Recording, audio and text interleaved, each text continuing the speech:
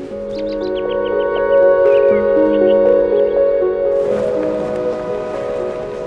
Merthyr Tydfil in Wales, there's a sign of the big change coming to our workplaces.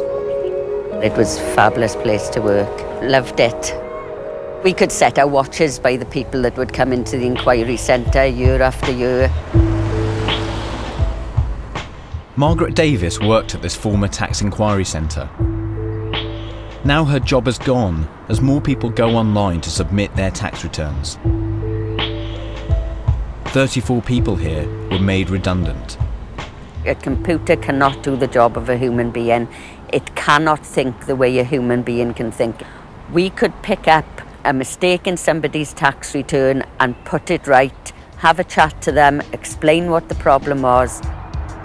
A machine will never take the place of a human being. South Wales has had its share of job losses in the past.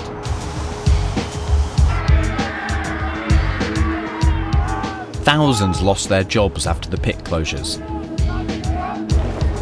And the recent recession hit hard.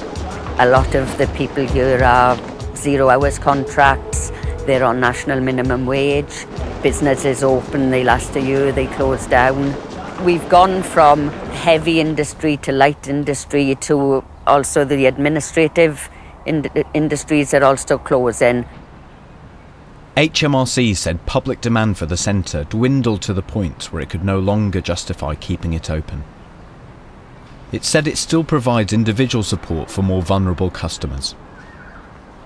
Advances in robots, machines and technology mean that more of our work will be automated.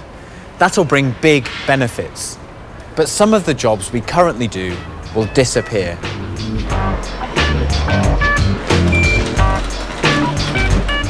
This journey shows how the slow creep of technology into our lives has been getting faster. These trains have been driving themselves for almost 30 years. In the last 15 years, we've been able to check ourselves in at the airport.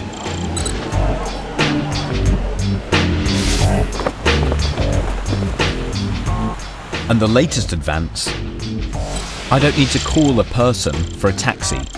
My smartphone knows exactly where I am, and I can use it to order and pay for a cab. How are you doing? Hey, how are you? I'm very well, thank you. This progress can make our lives easier, but at one